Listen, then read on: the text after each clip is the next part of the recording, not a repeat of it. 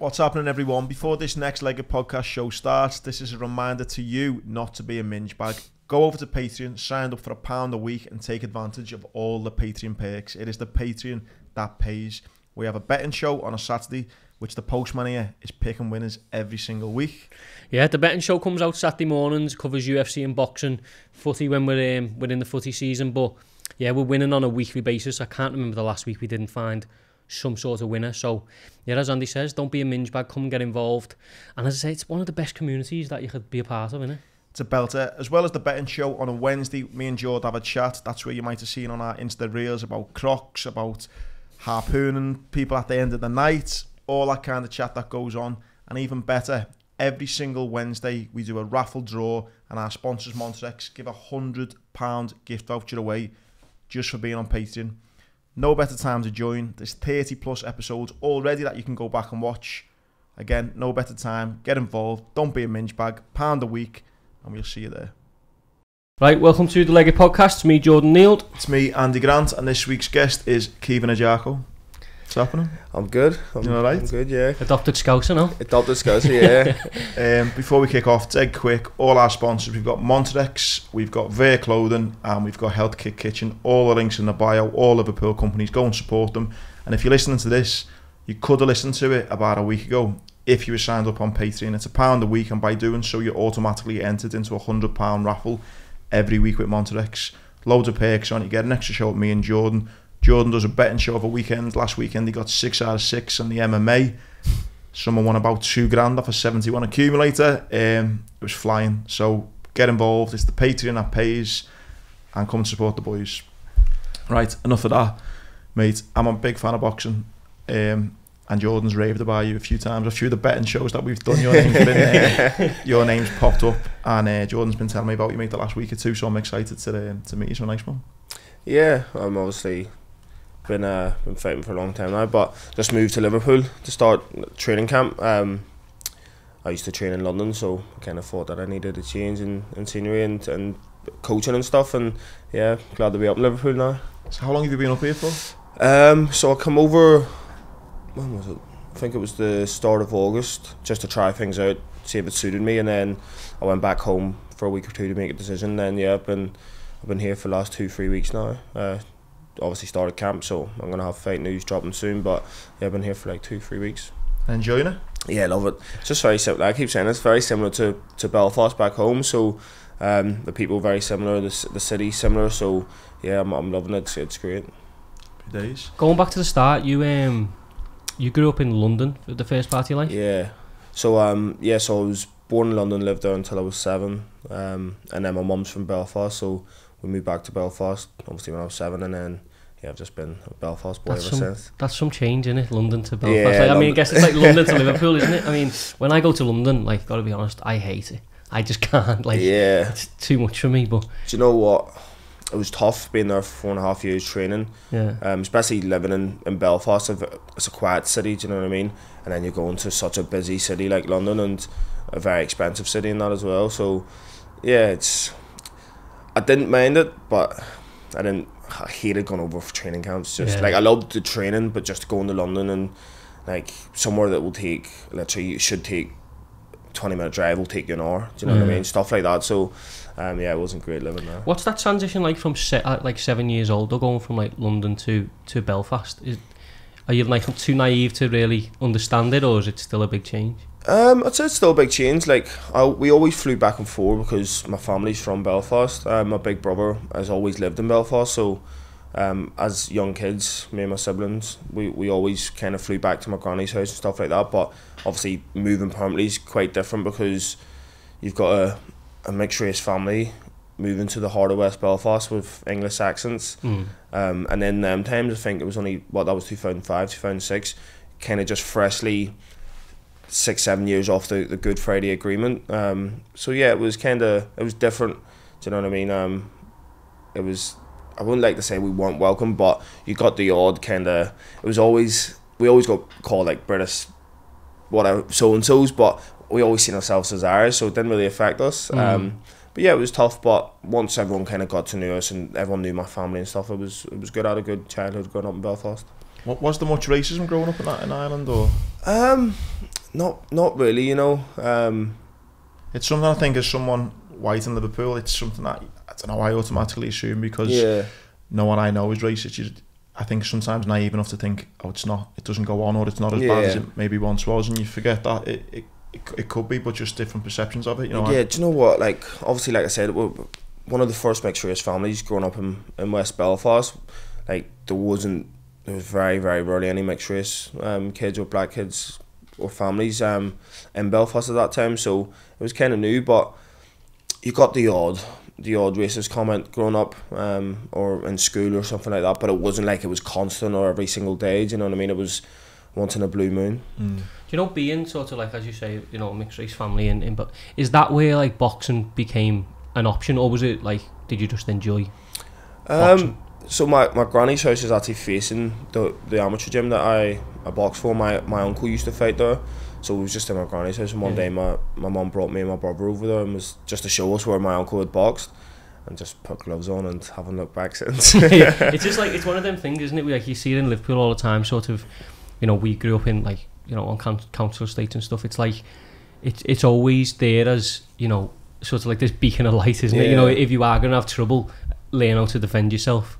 And I was just wondering whether it was a conscious decision for your family to go, like, you're going to need to go and defend yourself just in case, or whether it was just, you know, something I don't know if that was one of my mum's reasons in putting us in. I mean, for me, it was always my uncle boxed and that's where we were brought, but maybe there was a reason behind why she brought us to the gym. Like, we used to play football and stuff growing up, so we were very active kids. But yeah, I think maybe it was obviously being mixed race, and at that time still had my English accent and stuff like, or London accent and stuff like that, so maybe it was just to be able to defend ourselves if anything happened. Mate, your accent now as well. Considering, you know, you spent 7 years, you know, your formative years not in Ireland, you speak very Irish. I know. Well, that's it. Like, obviously, I think because I moved to Belfast when I was so young, obviously I've lived in Belfast way longer than I lived in London, so I kind of quickly developed the Belfast accent, because I've got friends that live in Belfast that are from London, and they moved to Dublin when they were quite young, and then they moved back to London, and then they moved to Belfast, but they've still got their English accent. But yeah, I lost mine very quickly. Is boxing as big in, obviously it's just sort of for people who don't really understand it, but is boxing as big as people say in Belfast? It is. It's like Liverpool, isn't it? You either box, play football, or you play Gaelic or hurling, like our sports. That, you know what I mean? Like, or someone in someone's family has been a boxer. Do you know what I mean? It's massive in Belfast and in Ireland, and they love their fighting. I mean, they're fighting Irish. So it's the I think it was it Conlon who done Croke Park. I remember just like he was walking out, and Falls Park. Sorry, he was and it was just sort of like, don't know, the passion that they show. It's just so natural though, isn't it? I mean, you look at American shows sometimes, and it might be a little bit built up, or the volume gets like put up a little bit, but there it was just pure passion. Like. Yeah, like Colin has headlined the Falls Park twice, and that's like literally like the Falls Park is a stone throw away from my granny's house from my amateur club. But it's like 10,000 people outside arena. Like, it's unbelievable, and just everyone singing and like chanting and whatever else. And yeah, it's like being there in that atmosphere. It's unbelievable. The comparisons to Liverpool, I find it's the backing your own thing, isn't it? I mean, like if you're coming out of a place like Belfast and you got something going for you in sport, they're gonna get behind you. Like, and exactly. Yeah, I've got a great fan base back in Belfast, and like that was one of the decisions to move to Liverpool. Is I know it's a fighting city, do you know what I mean? And they support their own, and my coaches and stuff and I call me the Scouse Thunder instead of Black Thunder, but yeah, it was one of the decisions, and because it was so similar to Belfast, you know what I mean? Like the people are very similar. They it's a fighting city. They support their own and stuff like that, and it's just like back home. I think it's interesting that probably the same set for Belfast as well. But we were joking the other day, and if you're from Liverpool and you happen to be, you know, the best at whatever you do, whether it's football, boxing, if you are the best in Liverpool at that particular sport, the chances are you'll probably be one of the best in the country. Yeah, because the talent is that high in the city, and I'm guessing it's exactly the same as Belfast. Yeah, definitely. Like if you're the best, I mean, it's you're going to be the best in the country. Do you know what I mean? Belfast is very small, so even though there's so many fighters coming out of the city right now, but yeah, it's it's at right now. It's probably at the peak it's ever been. Do you know what I mean? It's at the highest, and there's so much talent coming out of Belfast at the moment. Obviously, you were like a decorated amateur.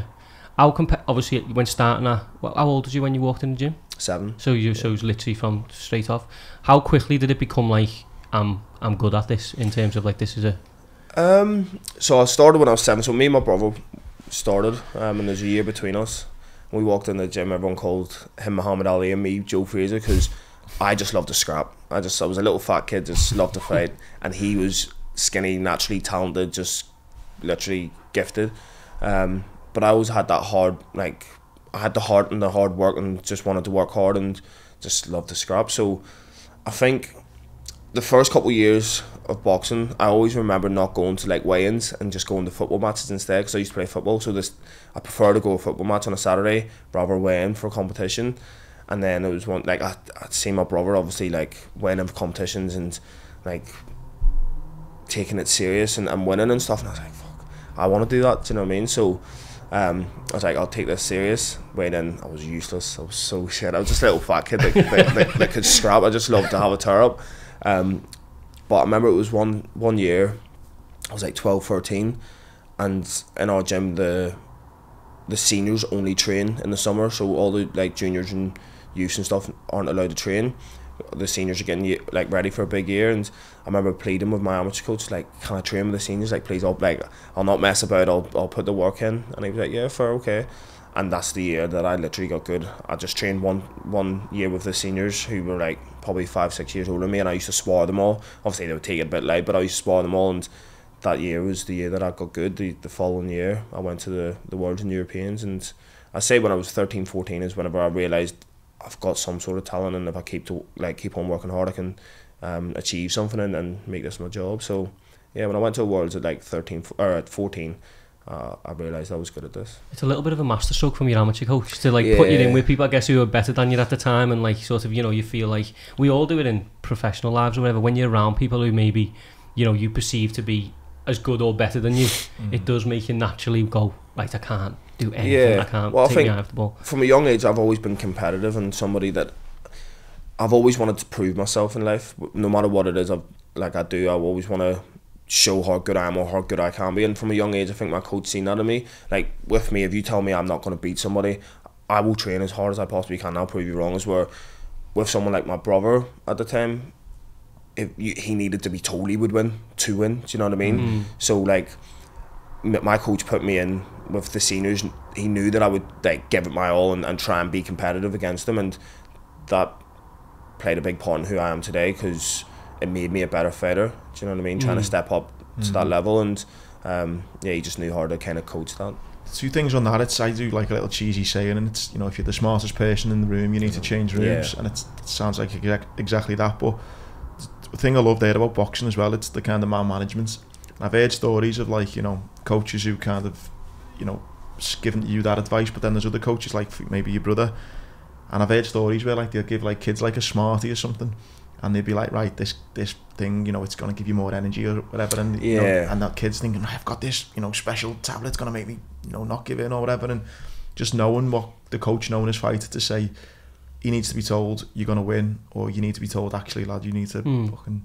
I love that about coaching. Yeah, and that's the beauty of especially like something like boxing, because I've grown up seeing that, like, and obviously experiencing myself, where there's ways to kind of manipulate someone's mind into making them believe. Or like for me, like, you tell me I can't do so, you tell me I can't go and run a 10-mile jog in a certain time, I'm going to go and do it. Like, I'm somebody that likes to prove people wrong, but then again, if you tell somebody they're going to win and you kind of make them believe in themselves, then they'll go out and perform better. As well, if you say to them, like, this guy's going to beat you, or this is going to be a very, very tough fight, or they kind of crumble under that, do you know what I mean? So yeah, that's the beauty of kind of boxing. Like, and certain coaches, for me, I had the best amateur coach in Ireland, and he just knew how to deal with different fighters and make them the best. When you delve into combat sports though, it's such a big thing that, like Leon Edwards, like when his coach got in, they just give him, because they knew that he would react in a way of like, you know, don't tell me that I'm just throwing it away or whatever. But you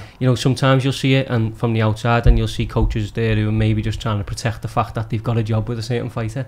You know, they won't say any home truths, and I just think that's what separates the fact that there's only probably, you know, a very minor percentage of coaches who will ever go down as like they were elite. Do you know what I mean? Because they say it how it is, and it's so important. Do you know, there's an interesting book called Outliers, and it's basically about it's talking about successful kind of people that we know of, and it's almost a bit like a chance opportunity in many cases. For example, you talk about the Beatles. They got signed by a guy who took them out to Germany in the early years, and they were playing in Hamburg, you know, far more than they would have if they'd stayed in Liverpool. So you're getting far more practice. He makes an example of Bill Gates, and Bill Gates happened to grow up in a community where his mum kind of lived close to a college, and they had access to computers when no one else did, etc. So with you saying you had the best Irish coach, do you think that that's obviously played a part in your life, or do you think you would have went on this road wherever?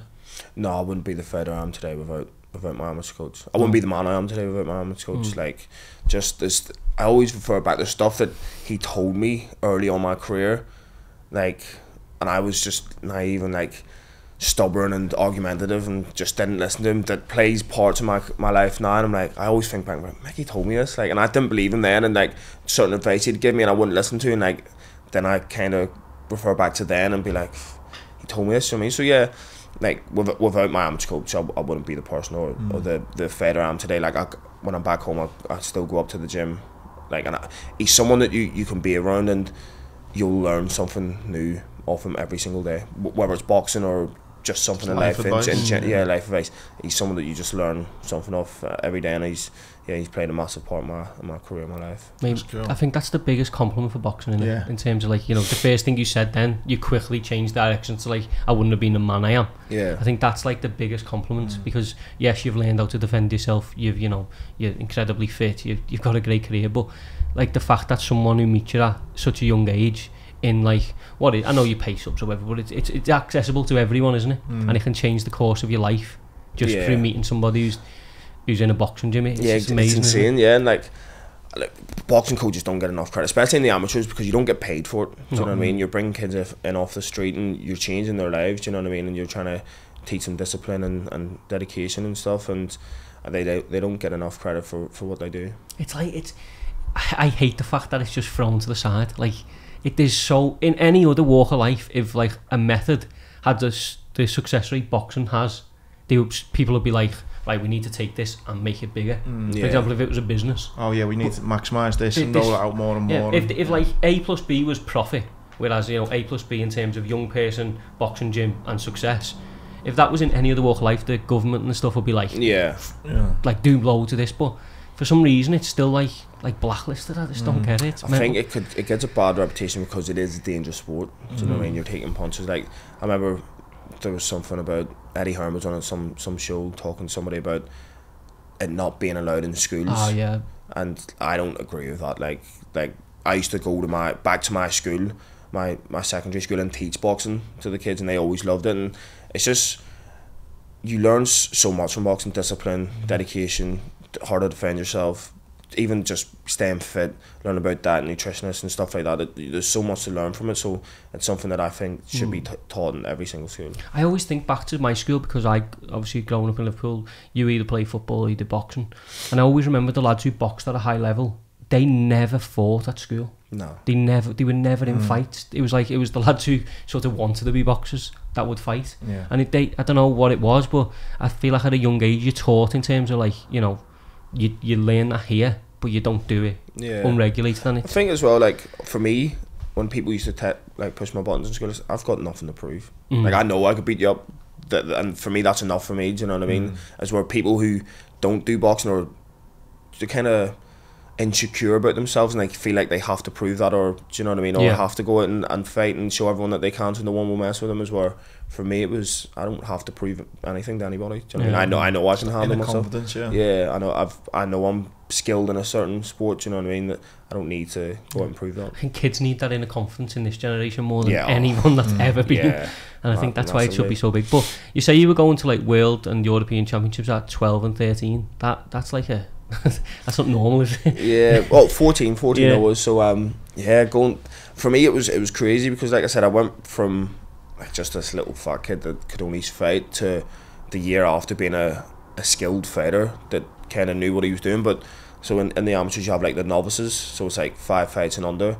So the same year that I won the novices, I went to the Worlds and Europeans. So I was like, I had 12 fights or something, and everyone else on the Irish team had multiple national titles and like 30-40 fights. Is where I was just, and I was one of the fighters that did one of like the best in the competitions. You know what I mean, I lost out both times to the winner in the Europeans and the Worlds in close fights for medals, and it was just like my career just went from there to there like so very quick. Like I was one of the top talents on the Irish team, and yeah, at a young age, you know what I mean, it was unreal. Are you ever allowed to like rest on your models sort of thing? If, you know, you say you've got success really early as like an Irish international, are you ever allowed to like, you know, get comfortable with that, or are you just being pushed constantly to like get better? And so for me, within myself, I'd like, that's, if I want to fight, that's in the past. I've got to do better to get to the next level. Do you know what I mean?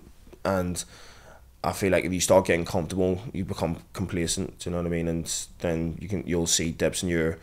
There's a dip. Like, I'm very, very confident. I'm not cocky at all, but I'm confident in, because I train so hard. So I believe that I'll beat anyone that's put in front of me. I believe that I'll find a way to win, but I never get complacent. I never let what I've achieved get the better of me. Do you know what I mean? I just think it's interesting because, like, obviously when you get sort of medal success, for example, or you know you're winning tournaments in any at such a young age, I try to compare it back to football just because it's my own life. It's so easy to like think, I'm the man. Do you know what I mean? I'm like, I'm going here, I'm going to be this. Like, we all seen it growing up. Especially when people are maybe then talking about you as well. Have you seen this new kid coming off the gym? And you know. Do you know what? It's great. Like, obviously it's great to hear people talking about you, and it's great for like within yourself just to know that, oh, like, I'm doing unreal here. Like I'm like, for me, I'm living my dreams. You know what I mean? Everything that I dreamt as a kid, like I'm literally doing now, and like being on TV, and like I go out back home and people will be like, oh, like getting photos and ask me for photos, and I'd never like not do that, like get photos, but I see myself as a regular person. Do you know what I mean? I always explain it as like, people come up to me and be like, oh, you're famous and you're a celebrity. I'm like, I'm not. I'm just somebody that does very, very well at my job, but it's in the public eye. Like, it's whatever you do. If you're the best at stacking shelves, you're the best at doing that, but it's not in the public eye. Do you know what I mean? My job is, I'm not out here to be famous or be a celebrity. I'm just someone that wants to be a world champion. I don't care about the fame status, but I understand that comes with being a boxer. But yeah, it's unreal to get like, hear people say how well you're doing and stuff. But for me, I would never let that kind of change who I am or go, like, get the better of me, because I just feel like once you start doing that, and it's like, your real people know who you are. Do you know what I mean? So I'm not someone who, because you see it so much nowadays, like with social media, and I think you have to kind of, some people have to play a part in being fake to be successful, and kind of, I always get, I would have thought you were stuck up from my social media, but I've got to portray myself to be a certain, not necessarily a certain person on social media, but for my career to kind of build my profile and stuff. And I feel like this generation, you get a lot of people that are fake because of that fame status they have.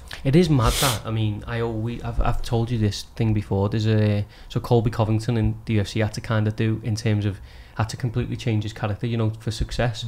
But I think it's such a mad concept, isn't it? Of like, yeah, because people obviously like me watch the boxing, and they watch the fight, but it's what goes around that. Like, you have to be marketable, you have to be a good talk, you have to like, you have to be able to sell a show, and if you can't, you're just never gonna get opportunities. That's what pisses me off most though about it. I mean, that's the thing. Like, especially in boxing now, like, you got people like Jake Paul and like, fair play. Listen, if you're coming into sport to make money and whatever else, I'll never knock someone for trying to make a few quid, but it's just like, he's not somebody who's skilled at what he's doing now. He's just somebody who can talk very well. So he can sell a fight. Marketing, he can sell a fight.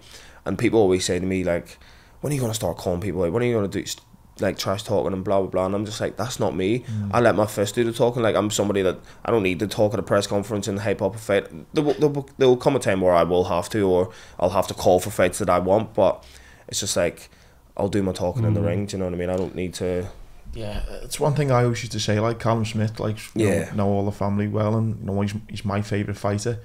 And I used to think like he's never really, in my mind anyway, never really spoken about as much as he should be. And I just think like it's because he's so quiet. And I'm like, obviously he's being who he is, and it's he's a nice guy and that, but I just think like not so much the disrespect, but like there's just not enough respect on his name. Yeah. And it's just because, like you're saying, he's just himself, and he doesn't feel the need to having to be fake, Well, that's the thing. Like, if you look at Callum, I mean, he was on the unified super middleweight champion, on the unbeaten, fought Canelo, whatever else, and he's moved up to light heavyweight. But outside the boxing world, nobody really knows him.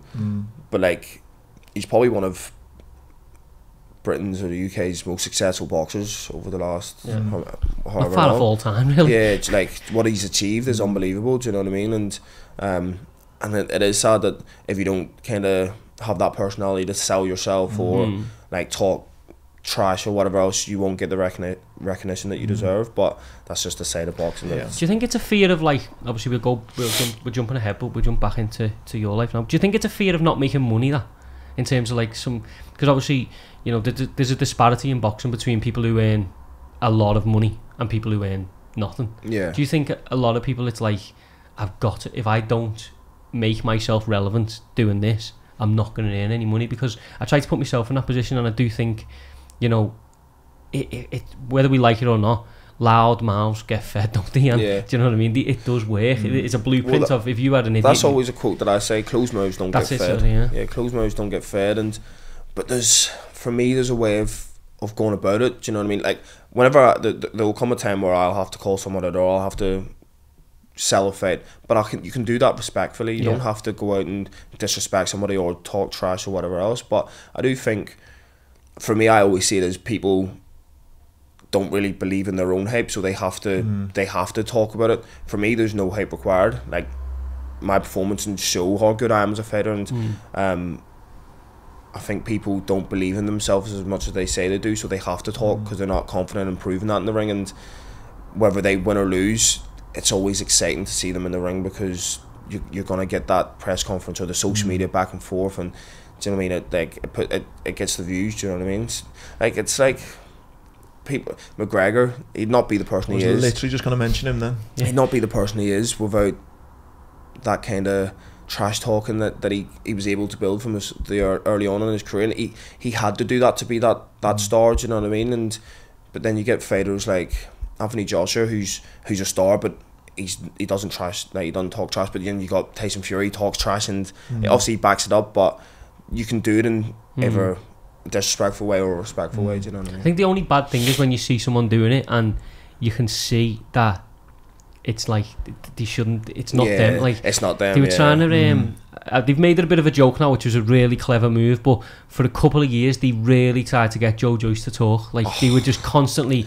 And all I was thinking at home is just like turn him into like this, like, I don't know, the crazy man who doesn't do interviews or something. Do you know what I mean? Like, and then did you see the BT Sport advert that he done? And it was a bit like it was about him not being able to do stuff. I think they're now turning it round into a joke, which I actually think's a really clever move. But for, like, honest to God, they would just constantly put a mic, and he couldn't do it.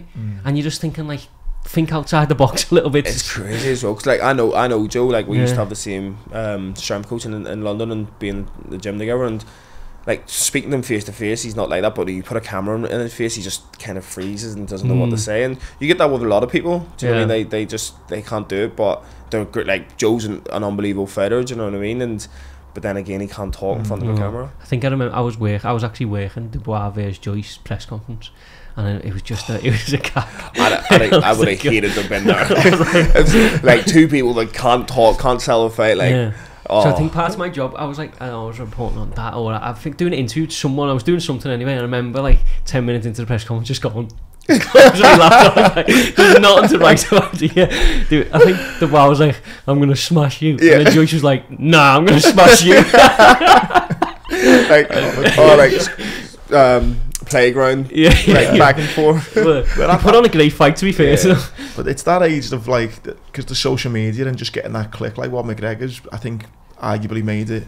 I know trash talking went on in boxing and stuff, but I think the past like 6-7 years, McGregor and social media becoming what it is, he's kind of given the blueprint, and he to like, look, if you want your little viral moments that are gonna get replayed and sell fights, then that's how you do it, isn't it? Yeah, without doubt. I think like before that you had, obviously way back, you had Muhammad Ali who just trash talked, and you got your Floyd Mayweathers, and then this generation you got your Conor McGregors. And if you look at the one thing, it's common with all three. Yeah, they can fight, but they've become very successful because they're marketable in other things. You know what I mean? Not just boxing. And yeah, I think McGregor's left a blueprint there to, if you can back it up, talk trash, because it's gonna get you bigger paydays and get you seen more. And do you know what I mean? And it's all about getting views and putting bombs on seats at the end of the day. I think that's one of the things with Floyd Mayweather. It was like, people hated what he spoke about in, you know, the 24/7s when he had money on the table and like, and those that stuff, but it was just constantly backed up. Like everything they said, there was no. I think you can get away with it as long as you can, you know, as you you said before, let your fist do the talking at the same time. I mean, when there's a disparity between what you're saying and what you're doing, you're in a bit of bond. When you're someone who can talk trash and you believe in yourself as well, and you can actually back it up, do you know what I mean? It's a win-win. Yeah. Before we jump back into your boxing career, have you ever, up to now, like named a round or anything and said, like, you know, I'm going to drop him in?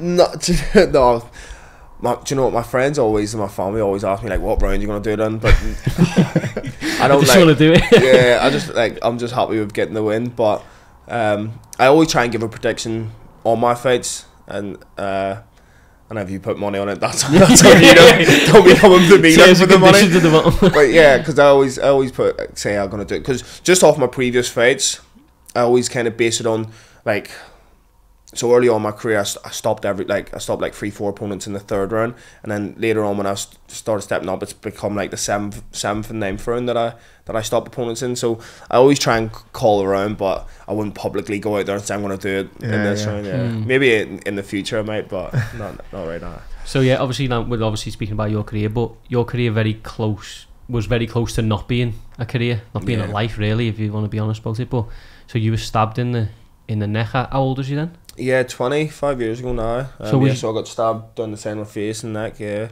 I was just I was back from a multi-nation tournament in Paris. I was still amateur at the time, and I just won a gold medal. And I was out with my ex-girlfriend at a nightclub, and we weren't even drinking because I was meant to fight against America the week after, and we had left the club like maybe an hour and a half before it was closing, and went round to McDonald's, and yeah, someone had threw like a McDonald's cup and it hit me and went all over my eggs, and we were standing, like, the queue was outside McDonald's, so it was so many people there, and I've kind of, obviously being a fighter and just someone with a lot of pride, I've stepped down and been like, who threw that? Nobody said anything. I've asked someone I know, did they see who threw that? And it was like diamonds over there, and I've looked over and there's like 30 of them. I'm like, fuck's sake. So I'm just somebody that maybe now I would be able to, but back then I'm not somebody who can let things go that easily without confronting it. So I've went over and asked, like, what are you playing at? They've obviously said it wasn't them, and so I was like, people seen it, was like, right, okay, what are you going to do about it? I was like, I'll smash you about. And it was like, I remember his friend laughing and being like, no, you won't. I was like, I'm telling you, I'll smash every single one he's about now. And then they were like, go. So I went to take my watch off and my jacket, and then I've looked at the side, my ex is taking her watch and jacket off, and I was like, oh, I was literally with her a week that day. I was like, fuck, I can't put her through that. So I was like, use it donuts, and I've walked away, and then one of them's like, they've started like shouting racial abuse at me, and then one of them's, if I've ever been in a fight in the street, I'd rather have my back against the wall, because I know I'm not getting hit from anybody else. And I don't know, for some reason on that night I've been drawn out, and one of them's come at me, and then the rest of them are like behind me. So like he's pushed me and went to punch me, and I've just hit him, and he's like stumbled back. So as I've went to like go at him again, I've never been dropped in a ring or out in the street, and I've just felt someone hit me with a bottle, and I've just dropped instantly. And I remember just thinking to myself, if I stay down, I'm dead, like I'm getting my head kicked in. So I just got up and chased him, and then the only thing I can remember after that was I was on top of one of them, and my ex has pulled me off him. It's been like, right, that's enough. And as she's pulled me off and spun me around, she's like, I've just seen her face drop. She's like, what the fuck's happened to your face? And obviously being a fighter, I'm just like, I say her cut or bruise, I'm like, I'm alright. Like, her brother worked in the nightclub that we were in, doing the door, so I was like, we go round the card, because obviously I'm trying to fight and make sure she's not getting hit. And I've tried to run off and she's grabbed me again and like gave me a hug and was like, keeping your face in a really bad way. And like I pushed her off me and was like, go round her. And as I've said that, I've looked down on her and it's like she's covered in blood now. I'm like, what the fuck's happened to you? Like, why are you bleeding? She's just looked at me, it's like, it's not my blood. And I've looked down, I'm just covered in blood and I'm like, oh, for fuck's sake. Like obviously not knowing how bad it was. But yeah, an inch lower and I'd have bled out in 12 seconds, so I count my blessings. Mate, that is such a mad, like... So where was this? Sorry, what city was this in? Belfast, yeah. Belfast. In Belfast, and it's crazy because you don't hear of stabbings happening in Belfast. Like, I mean, I say that and two of my friends have been stabbed and I've lost a friend who used to be a boxer, Eamon McGee, who fought Hearne. His son was stabbed to death, but Belfast isn't a city that's known for stabbings. But yeah, it was obviously an unfortunate time. The fact it's like, you know, the game of life is the ultimate game of fine margins, isn't it? But like an inch lower, and it's like it's not like someone would have said, you know, if it was an inch lower, you'd have like lost the movement in your face, or you would have bled out in 12 seconds. Exactly. Like, like I don't know. I always say someone must have been watching over me on that day, and I was very lucky. But obviously it's not nice getting stabbed, but when you put in things into perspective, and like when I realised like I literally could have lost my life over an argument over a McDonald's drink, do you know what I mean? It's quite scary. Like, so what was the case then? Just obviously get you to hospital and then stitches in your face. Yeah, so so I remember after she's told me this, I've still tried to run off and grab them, and then someone just grabbed me and I've like turned to see who it was, and it was the police. And so they've obviously went to get their first aid kit and stuff, and I'm like, listen, can you just let me go? I'll go home and put a plaster on it. And I remember the cop laughing at me and being like, it's more than a plaster you're going to need. And that's when I kind of realised, right, okay, this is quite bad. And then, yeah, so they've rung an ambulance. And I remember sitting in the back of the ambulance just being so embarrassed. Just like, I've been with this girl, like, well, obviously I've known her well, but we've in a relationship a week, and I felt violated, do you know what I mean? I've just been stabbed, I've gone to find whatever else. And yeah, so I just remember them rushing me to A&E. And then like there was like 10 doctors around me, cutting my clothes off, putting stuff in my arms, and like one of the main doctors was like, right, I'm gonna take this, like obviously they had put like a big bandage around the cops. They were like, we're gonna take this off, and as he's went to do it, like I'm lying there and it's just like blood squirting in the ceiling. Oh fuck's sake, I've just fought then. I was like, I fucked my boxing career, like I'm not gonna ever be able to box again. And I remember him saying like, right, you're losing too much blood, we can't give you any anaesthetic, we're gonna have to get this closed now. And yeah, so as he's got another doctor, so as they're pulling it back, one's having to quickly stitch it, so I did get like 20 stitches then just to close it. And then obviously I went, like they give me my own room and stuff, and they were like calling for blood transfusions and stuff like that. And they were like, right, there's a couple of people that need to go for surgery first, and then you'll be on later on the day. And then I was like, right, that's no problem. So I couldn't eat anything, obviously. And I remember my face started swelling up, and the stitches started to break, so I couldn't open my mouth or speak. And I remember like calling, I think it was my brother or my sister over, and saying like, what's happening? And they were like, yeah, this is opening up. So I had the buzzer, doctor came in and was like, right, okay, we need to get you into surgery now. And yeah, just had to get, I think it was like 50, 60 stitches or something like that. So, yeah. Mate, it's such a like... Fuck me, man. I know. Yeah, stomach was square, For someone who's had injuries, you know what I mean? No, you just... Do you know what, it was weird because I felt okay throughout the whole thing.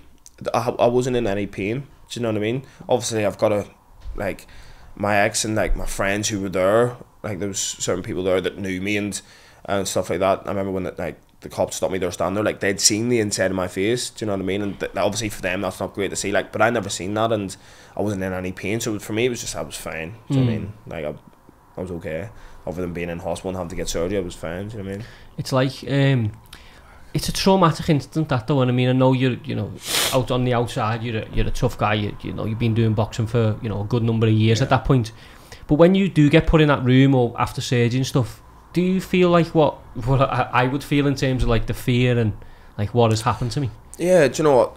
It kind of reality set in whenever like everyone went home and I was lying in a hospital room on my own, and do you know what I mean? You're there with your thoughts, and obviously it was very early on, but I didn't know what was happening with my life, with my career. I had to leave my job. I was out of boxing for 6 months, and that period in my life for the first year and a half was a struggle for me. Like, it mentally broke me. I'd hit rock bottom, and I didn't know whether to get revenge. Obviously, someone who has a lot of pride and whatever else, and do I go down the right road or do I go down the wrong road? Do I continue my boxing career? And yeah, it mentally broke me, and it was very mentally challenging to obviously get back to where I am now. But I'm thankful that I made the right decisions, and I had the right people around me to guide me to where I am now. That's what I was thinking in my mind, and because when you get attacked in that way, it must be very simple to go down what you would call the wrong road, in terms of obviously that road is, shake it off, try and get back to boxing, start again. But then it would be very easy to go, I know how to defend myself. If I can get my hands on this fella who done it, I'll be able to get one back. And I mean, that decision in that moment's very pivotal, isn't it? Yeah, well, I mean, it was a decision that kind of took a very long time to make and overcome. But I've got friends that wouldn't let that slide, and having to chat to them and being like, right, we're just going to leave this, and I want to be a successful fighter. I'm going to kill them with success. Do you know what I mean? They're probably nobodies that are doing nothing with their life. I don't know who it was that stabbed me. I know one or two of them that were involved, but I don't know who exactly stabbed me. Nothing was ever done about it. It's crazy. The prosecution service never prosecuted anybody, and they're actually going to do me for defending myself, which is fucking insane. So no one's got done in the end? No one got done in the end, but because when I got hit with a bottle, because I got up and chased him and didn't walk away, I'm not seen as an innocent party. Wow. Because basically, because in their mind you retaliated to the... Yeah, but the thing, my point was, if I walk away, they're just going to attack me again. Okay. Yeah. So I have no choice but to defend myself. But yeah, for me it was not getting any justice, and I didn't really care about putting someone away, but it was the fact that that person can do it to another person, and hard effect in my life, it's going to affect that person's life as well. Maybe they'll kill somebody. So that was the only reason why I was maybe someone should be put away for it. Do you know what I mean? But yeah, obviously it's not that long ago either, really, is it? 5 years isn't that long. It's not. Listen, I'll be lying if I said it's not. It doesn't still mentally affect me at times, but I've came a very, very long way from where I was. Do you know what I mean? 5 years ago, I literally, for me, I always explain it as I hit rock bottom, and I was in some dark places, and not knowing obviously was I gonna box again, and trying to get my career back, because whenever I went back to boxing, even 4 months later, 3-4 months later, because I'd lost so much blood, it takes a while for it all to obviously go back to normal. I was getting lightheaded and felt fainty, and do you know what I mean? I was putting on a lot of weight, and I had to leave my job, so I wasn't working anymore, because where I worked in town. So see the city tours, the red buses, I worked for one of them and back home. You tour guide, yeah? Yeah, I was a tour guide back home. I used to be a plumber. That's and then great, I used to be a plumber, and then because of boxing, I couldn't commit everything to boxing, so I had to leave to a job that was more flexible. And yeah, so I worked in town. So where I worked and had to stand to sell tickets was literally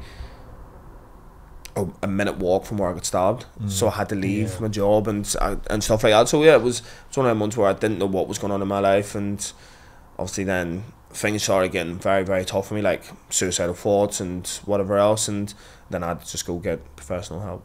So fair play to you, by the way. That's a brave move to make. But when you are rehabbing, is there the doubts of, I mean, you might be able to obviously come in on this as well, but is there the doubts of, am I going to be the same fighter? Am I going to be able, yeah, is that version of me gone?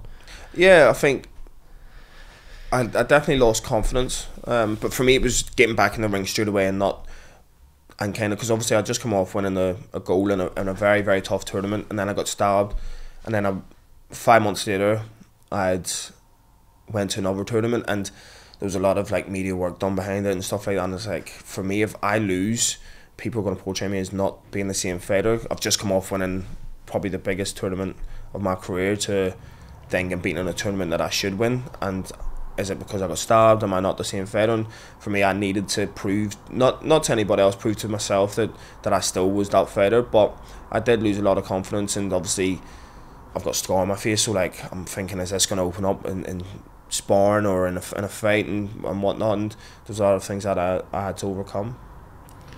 You know, mentally as well, you say, was that a tough decision? I know it's mental health spoken about a lot more now than it was, but it's still got that taboo. Was it tough to kind of think, right, I need to go and speak to someone now? It was. Do you know what? I'm somebody that I don't tell anyone my problems. I deal with it all myself, and whether that's right or wrong, I know that I'm capable of dealing with myself. But at that time in my life, I couldn't, because I was having suicidal thoughts, and things were getting very tough for me. But thankfully, I had the right support. I had friends, family, but it got to a stage where I was obviously still with my ex, and she had seen it was affecting me, and she was like, you're going to have to speak to somebody, you're going to have to speak to me at least, like you need to open up. And thankfully I spoke to her, and then I went and got professional help, and it was very tough, because you're telling somebody that you don't know your problems, and you're expecting them to fix all these problems.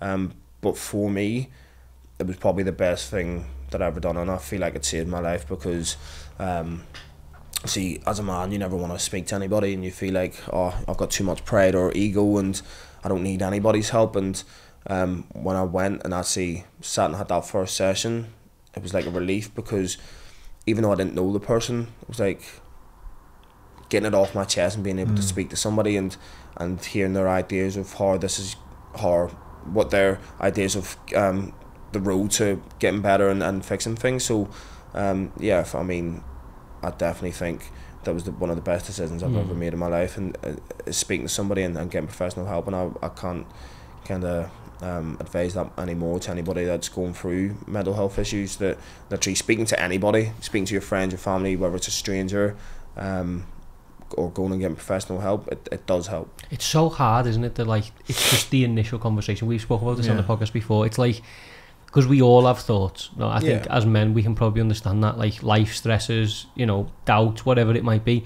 It's just getting them words out your mouth, though, isn't it? Of like, mate, I don't really know how to solve this. And like, but that's such a, I guess, you know, I've never, thankfully, ever been in a position where I really need to. But I guess once you get that out, the rest then naturally follows, doesn't it? In terms of when you realise it's okay that people aren't going to sit there and judge it or call you weak or whatever. It's like the judging the ego. So I've told you this like off air, but I went to see a counsellor probably about 6 weeks ago, first time.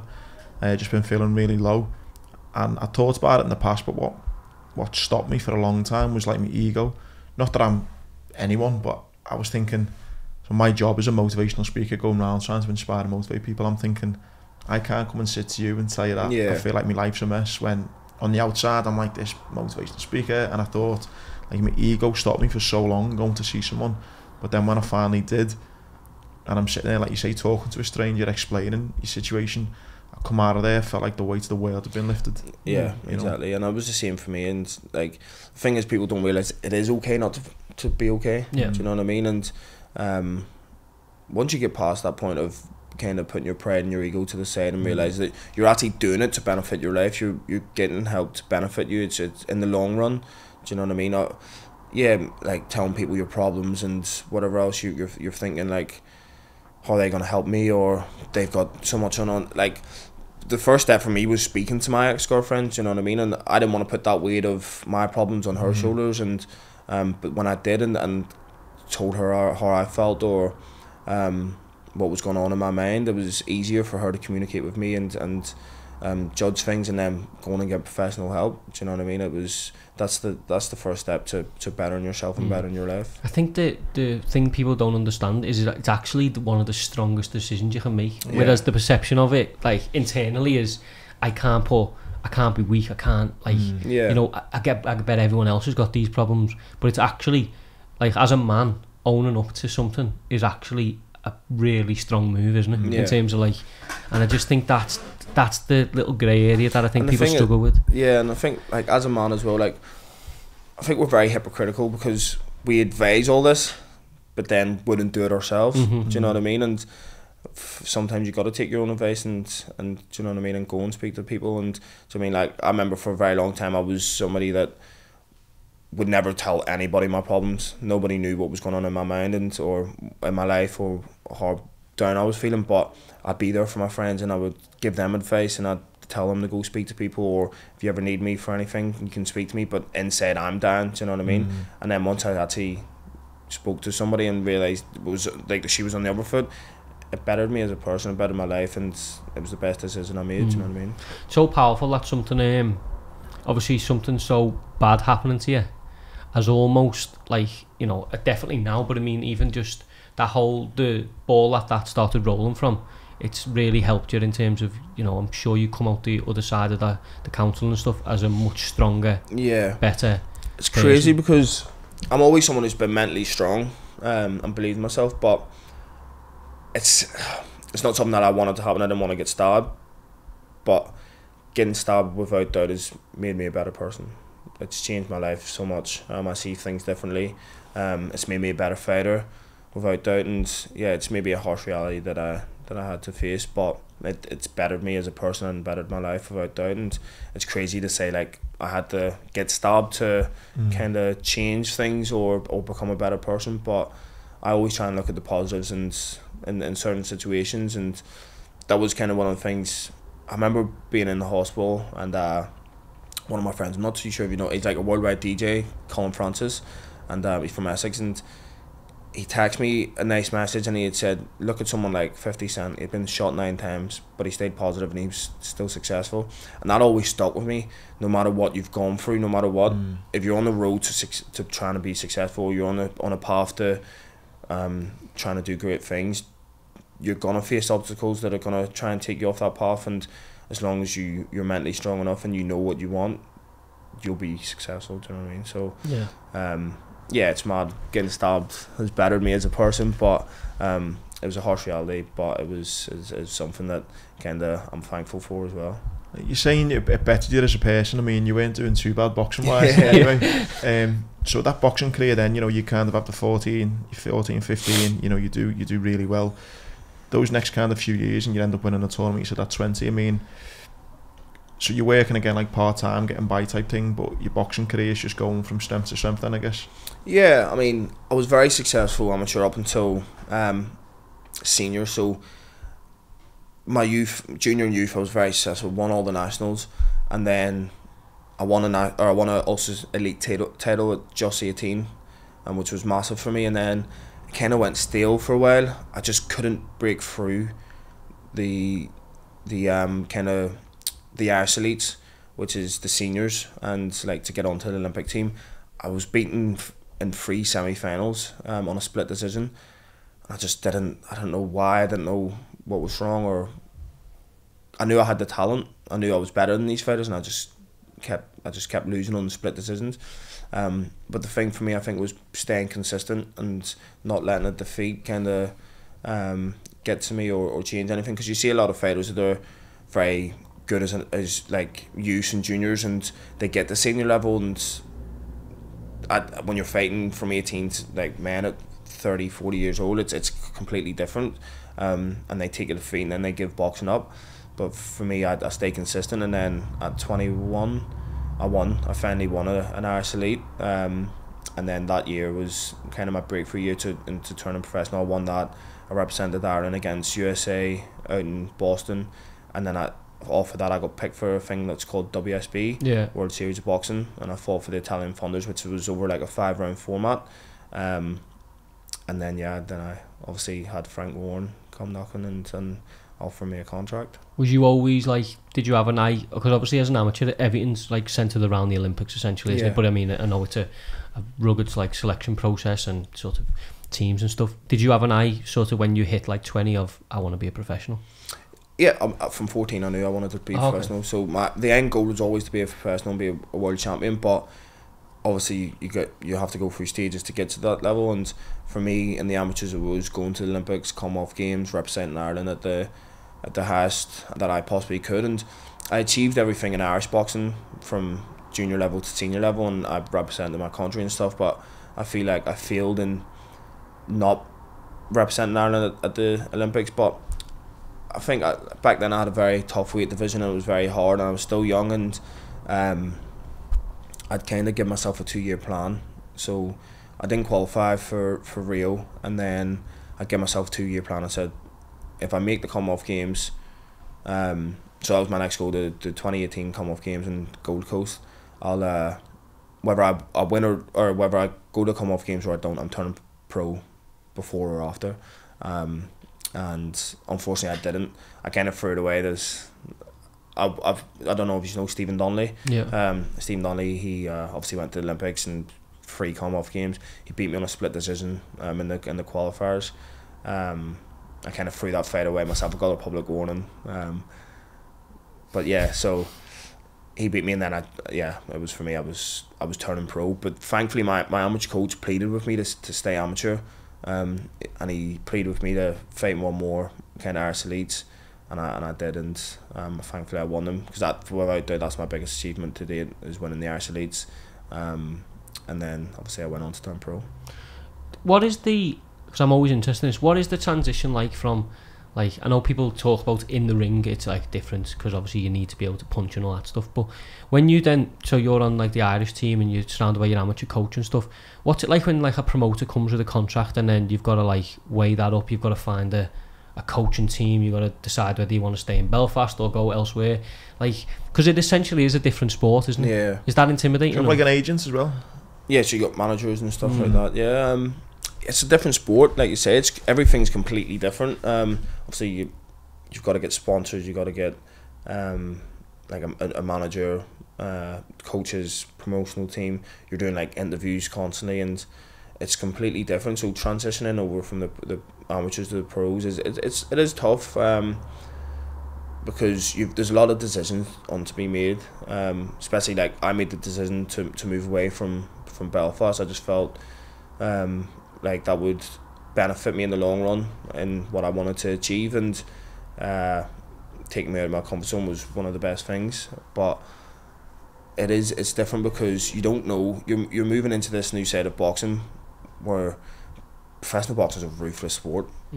It's everyone sees the kind of the bright lights and TV and whatever else, and it's far from it. Like, it's far from the best thing ever, because you don't know who to trust. Do you know what I mean? You don't know who's good for you and who's not, and you either don't trust anybody or you learn the hard way. So yeah, it's very tough moving from the amateurs to the pros, and obviously transitioning, you've got to change your style completely. So I mean, amateur is kind of fast paced. It's only 3 minute rounds.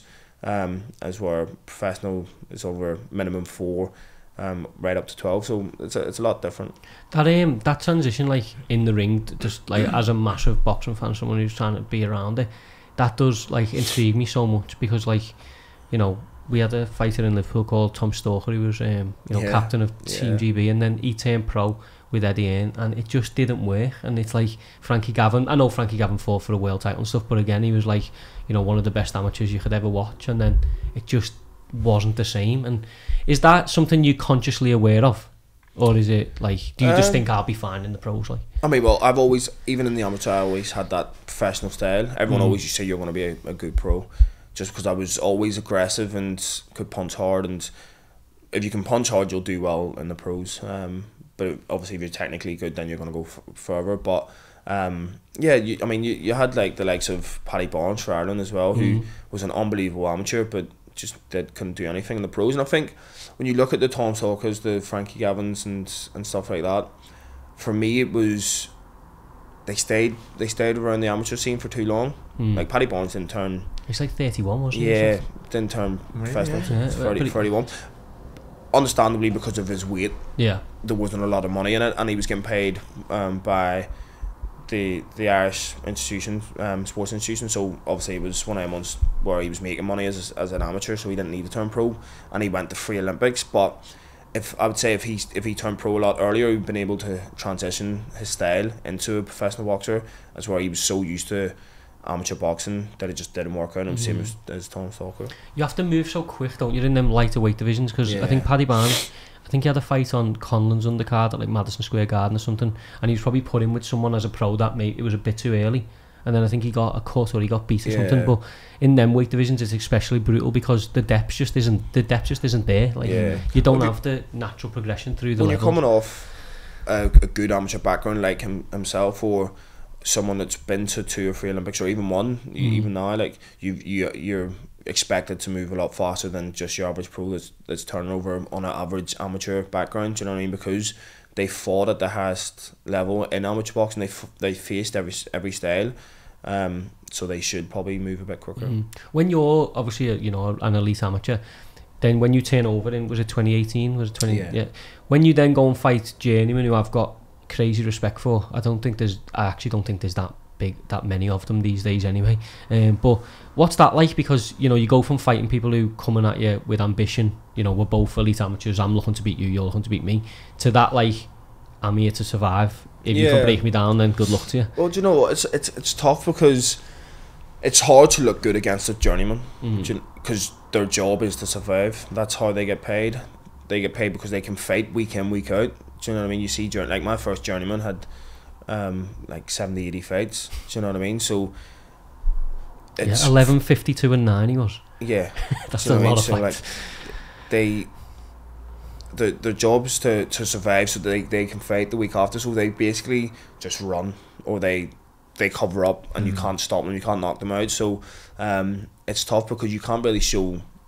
For me, I'm a better fighter when someone comes to fight, because I can I can look for openings and stuff like that. Is where fighting against a journeyman and they're trying to cover up and survive it's hard. So transitioning to an amateur, like, where it's so competitive, to them fighting journeyman at the start of your career, it's tough. It's different. It's a weird feeling because you're expected to win as well. So it's like you're not really getting praised for it. Do you know what I mean? Even though like you're a professional boxer and you're beating somebody, you're not really getting any praise because you're expected to win. I think we seen that in real terms the other day. I was speaking to you earlier off air about being at the boxer show the other week. Our friend Paddy Lacey fought a guy who'd never been stopped. I think he'd done 36 defeats. Didn't stopped a single time. And but obviously you have 500 people there, and people who don't understand boxing, so to speak, to be like, oh, this fella he's won one, I think. Yeah, Paddy will steam right through him, you know what I mean? Yeah. And then you don't, but that's almost in itself a pressure, isn't it? Because I guess when you're selling tickets, you're like, I have got to, like, everyone wants the knockout, everyone wants this viral moment of he's a beast, but again, the reality is very different, isn't it? Yeah, that's it. Like, you see journeyman that's never been stopped, and then you get a pro, maybe he's 2-3-0, 4-0, and you're like looking at him like, yeah, he'll steamroll him and walk through him, but that journeyman's job is not to get stopped so that he can fight next week. Do you know what I mean? So journeymen are like the craftiest fighters ever. They just know how to survive. And no matter what, like, I've seen you look at some of the best talents, world champions, like even like someone like Callum Smith. I remember I didn't stop my first two opponents, and then stopped my third, didn't stop my fourth, and then I went on like a 6 KO run, or 6 or 7 KO run. But I remember at the start of my career, I actually looked at Callum Smith's record and was like, Callum didn't stop his first 2-3 opponents, and then he didn't stop a couple on, and then as he moved up the levels, obviously he's knocking everybody out. He's one of the biggest punchers in boxing at the moment, but it's because he didn't stop them because they didn't want to be stopped. Do you know what I mean? Yeah. It's because that's their job to survive. I remember watching Callum's early career. I mean, Callum went on this crazy thing of knocking everyone out in the first round in like British European level. I remember, and you could literally see the frustration on his face of like, I'm hitting you here with like shot. Like, why are you still there? But then when people started, I mean, his catch like counted things fucking freaky. He's got the best. I actually said to Beefy last week or 2 weeks ago, I think it was, he was sparring, and we were watching Callum spar just before he fought. And I said, who's got a better catch count there? And he was like, oh, him, without doubt. Mine's just good, but his just comes so naturally. It's just like second nature to him. I think the Groves one for me is the perfect one, because Groves like was a tough fella, wasn't he? Like, he took some big shots, Groves. Like, I know he got knocked out by Frotch and stuff, but it was just like it's like he doesn't think about it. Yeah. It's like he feels something with his gloves, and then he just literally, because it's so hard to do. Yeah. Like, a catch counter is so hard to do, and he just makes it look so easy. Yeah. He's got how fast and how fast you can go from catching and then boom, it's gone. It's like, wow. I mean, he's got a highlight reel at the same shot. He got catch left hook. Yeah, he got Rocky with one. He didn't knock Rocky out with the single shot, but it's pretty much what started it. Luke Blackledge, which is like the one that goes, it's just frightening. And then I think obviously he got Groves, and he got this guy the other day. Yeah. It's just got the one against Hassan. For like that Madison Square Garden, that's just. But I think he got the guy, I forget his name, he won for the European title at the Echo Arena as well. Was that it? Mohammedi, was it? Yeah. He got him with the exact same thing. I was scared watching that. I was ringside for that, mate, and I felt a bit like, that's scary, that, man. I don't remember watching a scary movie or something. I was like, oh man, that's... We obviously back to your career, like going through, you obviously have all the... Before in your career, I went to ask before, when you signed with Frank Warren, what's that kind of like, signing your first pro and stuff? I mean, with the other offers on the table, did you want to go with him? How does that whole signing pro? Yeah, there was other offers on the table, and it was it was great for me, because most pros, unless you've got a standout amateur background, you don't get signed by a promoter. You've kind of, your first 5 to 10 fights, you've got to prove yourself for a promoter to then come and sign you. And for me, for Frank wanting to sign me, it was unbelievable. And there was talks about Eddie signing me, and obviously now I'm with Eddie. Whenever I sign with him, he says that he had the opportunity to sign me, and he turned it down because I was a bit of an unknown quantity, and then he seen me fight and was like, fuck, I made a big mistake here. And then obviously it's come back full circle, and now I'm with him. But yeah, it was great for me, because there's not a lot of fighters in Belfast that get that opportunity at the start of their career. I mean, Carl Frampton and I think Carl Frampton's probably one of the only ones. Even like Ryan Burnett at the start of his career wasn't with Eddie. He was just saying with Hearne. Do you know what I mean? Yeah. So for me, it was like I stood out from everybody else. I'm a fighter that has done it the hard way, and thankfully I got the recognition at the start of my pro career. I was signed by one of the best, and obviously a Hall of Famer promoter. So yeah, it was great, and I knew that I would get the opportunities that I deserved to kind of perform on the big stage. I think it was the Jez Smith fight, wasn't it? That was the one that, because I actually remember watching it, and I'd obviously just being inside, I'd heard about you and stuff like that, so I was trying to like pass it off as my own, telling everyone to bet on you. But like it was that, I think that was the fight, because I remember social media in that fight going like, people were like, this feels like Mike Tyson. Yeah, I think in the pros, that's been my standout performance. Yeah, it was a great fight. And obviously it was during lockdown, so everybody was kind of watching. There was nothing else to do. So watching and betting, that was literally my life. And my brother actually had money on round 9. I don't know how he picked round 9, because I actually thought I would have got Jez out of there earlier, because he was stepping up to middleweight from welterweight. He was tough, but it was a great fight, obviously, and it was one of the ones that kind of give me the recognition that I feel like I deserved, and it was a great performance for me. I think after that, I always remember just being on Twitter and stuff, every time Matchroom or Eddie posted, or there was like a live Instagram, your name was always like, you need to sign him, you need to sign him. And it was sort of like, it wasn't disrespectful to Frank Warren, but I think the way like the British public at the time, Eddie was obviously getting a DAZN deal and stuff, it was almost, it does feel a bit like, you know, Frank Warren, and then, you know, the real elite fighters will maybe go to Eddie. And I think you, just on the back of that fight, literally, when you obviously got that win, did that open up doors in terms of obviously moving to Eddie, and just the fact that you were getting more attention? Yeah, I started getting more attention, but it was weird because I still had a year left in my contract with Frank, but Frank wasn't giving me the opportunities that I felt like I deserved. He wasn't putting me on he wasn't promoting me in the way that Eddie certainly is now. So obviously to the boxing world, it was a great performance, and it kind of got my name out there, and like I was getting fans from America and all over the world and whatever else. But then again, it was like my promoter still didn't believe in me for whatever reason, or didn't want to promote me the way he was promoting your Dubois and your Dennis McCann's and Hamza Shiraz and stuff like that. And thankfully then when my contract was up with him, I had the opportunity, I had a couple of deals on the table, and for me it was a no-brainer to go with Eddie, because I knew he would promote me right, and that he believed in making me a world champion. I think we said, we're having a chat off here, and we've said it on the sports show loads, Eddie gets a lot of stick, and sometimes, I'm not going to lie, I think some of the things he says or does or whatever, he's open to stick, so that's fine. But as a promoter, I'm just not sure there's anyone better in the game, because as you say, he sees talent.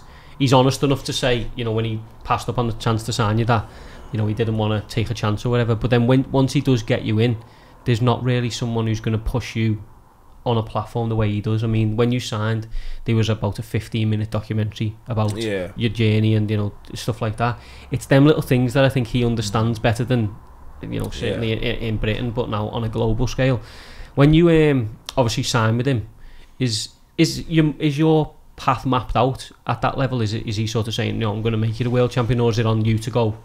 Does he go like, I've give you the platform, go and show everyone that you can be a world champion? Yeah, I mean, at the start, obviously, I was only 9-0 signing with him, so I'm still in that kind of prospect bracket. But thankfully, I had signed with a new manager just before I signed with Eddie, Paul Reddy and STN, and that's probably the best move I've made in my professional career to date. But obviously, it's his job to go and get me the best deal possible of whoever it might be, and thankfully Matchroom came knocking, and when he was sitting down to have negotiations with Matchroom, obviously they're planning out whatever deal it is and what the right steps were. So yeah, I mean, although Eddie believes I'm going to be a world champion, he's given me the platform, and it's on me to go out there and move through the ranks and prove that to everybody. Your first fight was here, wasn't it, in Liverpool? Liverpool, yeah. The first fight was in the M&S Bank, Echo, on Katie Taylor, Conor Benn on the card. Yeah. It was unreal.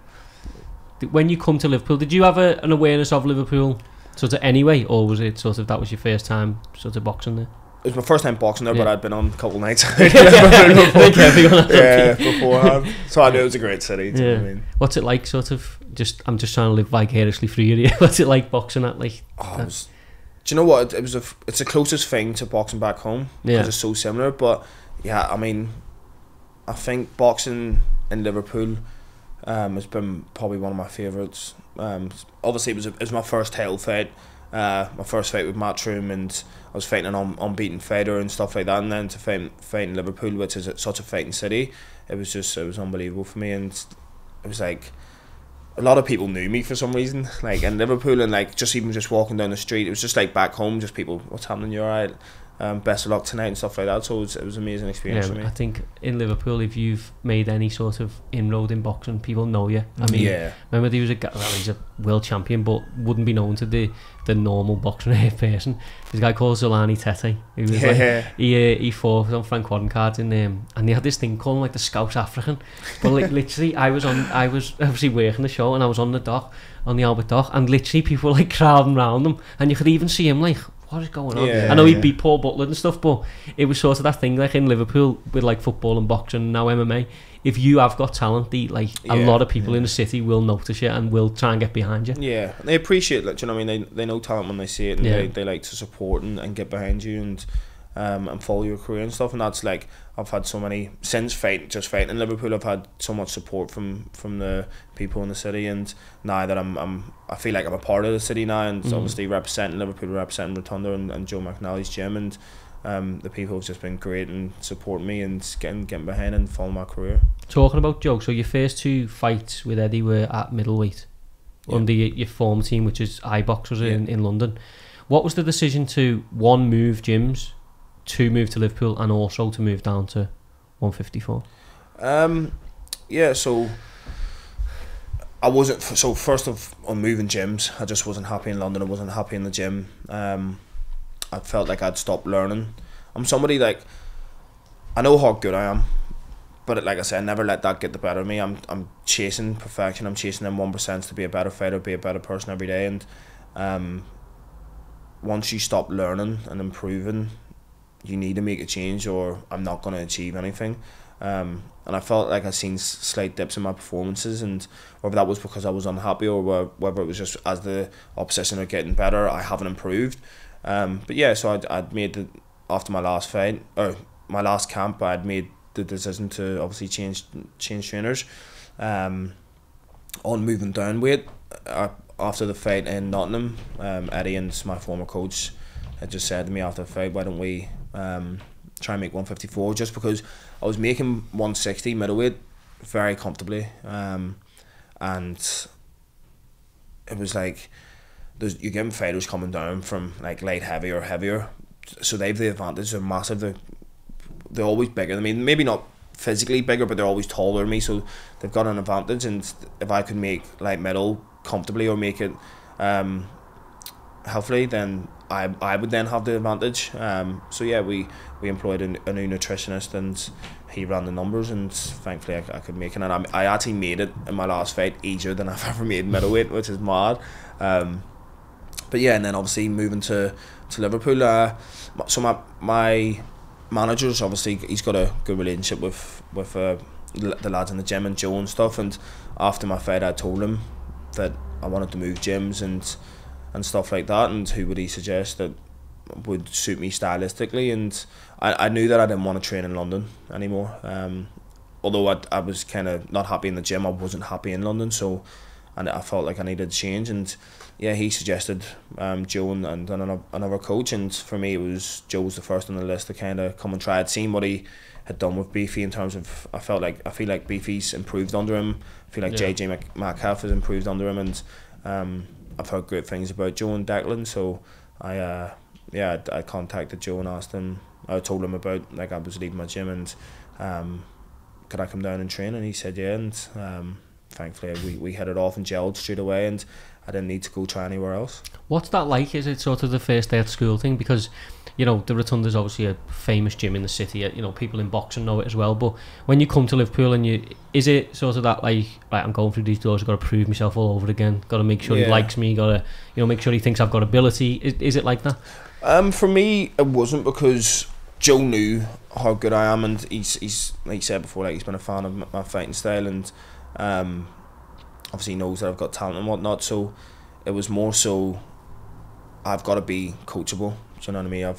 I know how good Joe is as a coach, and thankfully, like I said, we hit it off straight away, and our styles gelled together. And yeah, of course you kind of, especially with obviously you got Beefy and JJ in the gym that's the same weight as me, so you'd think that I would probably go in with the mentality of like I want to prove myself as the best 154 in the gym, but I didn't really have that. I was just if he thinks I'm good enough and he thinks like he can bring me to the next level, then so be it. But yeah, we gelled, and thankfully I didn't have to go and look anywhere else. It's the perfect learning opportunity, I guess, isn't it? Obviously Liam, as you say, I think he's probably in the form of his career.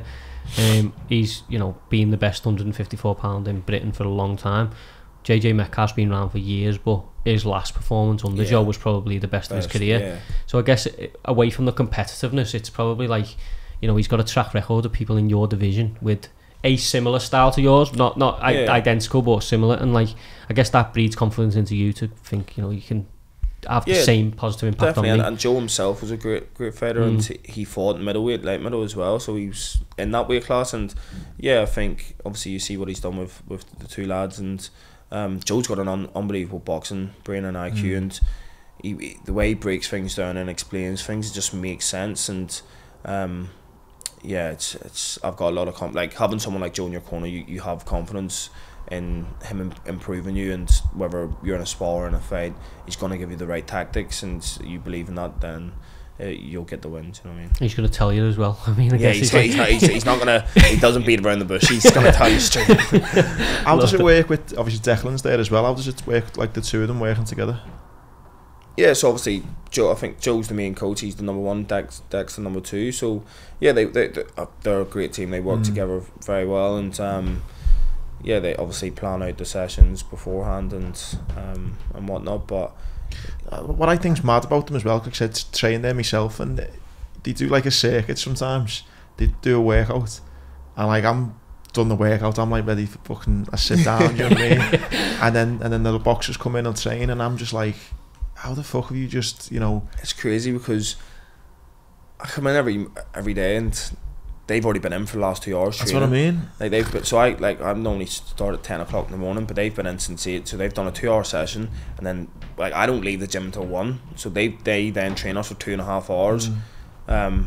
It's a credit to themselves. Do you know what I mean? They're great coaches, great people, and they put the work in. Do you know what I mean? And you see a lot of coaches just turn up to do pads and whatever else, but they're coaches that always want to learn. Do you know what I mean? Joe, I've not seen a coach like Joe in terms of like, he literally, there was like 4 opponents discussed for my next fight, and he's gone on, he's watched every single one of their fight, he's watched the training sessions, do you know what I mean? He's then come to me and broke down certain things that they're doing, and do you know what I mean? And that gives you great confidence in your coach. You know what I mean? Someone that's a real student of the game, and do you know what I mean? He's not just gone and watched one video of him. He's watched 20 videos. He knows what he do you know what I mean? He knows exactly what he does, and yeah, he's, like I say, he's a very, very good coach. I'm glad he's doing interviews now, because you can tell he doesn't like doing them, but there's certain outlets that he will speak to, and like, just for someone like me to listen to him, because as you say, then he always, even when he assesses other fights, you know, for like my job and stuff, he always says stuff where you probably might have missed, or other people just aren't saying it. Do you know what I mean? Yeah. And you can just tell he's got a sort of a brain that is just like, it's crazy, because he's so softly spoken as well at times, and but you wouldn't get on the wrong side of him. No, I've seen him and Declan when they have when they either done the pads for each other or something, like, and I'm like, you two are fucking scary. Like, that 1 and 2 thing, scary. That 1 and 2, like, you know, head coach and then a number 2. I know Shane McGuigan does a similar thing with a guy called Josh Pritchard, doesn't he? I think that is, although it's been around for years, it's such a benefit, because as long as they're singing off the same hymn sheet and they're giving the same information, it's almost like, you know, you're getting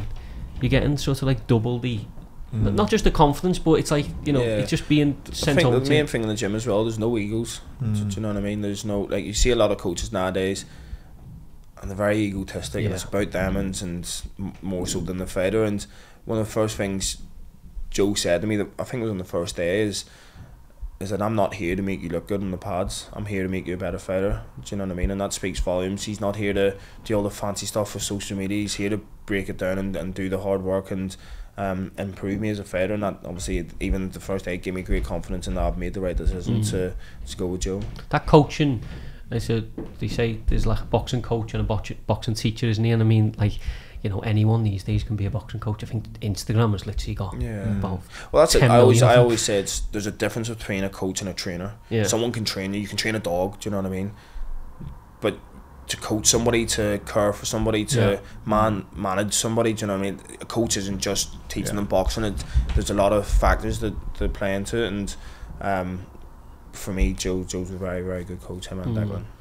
What's your career now looking like then? So what's the plan then to obviously be in Liverpool for the foreseeable? Is it just for your camp? I mean, where's your kind of next kind of 6-12 months? It's a tough one. I love Belfast so much, and I think I do have a decision to make on.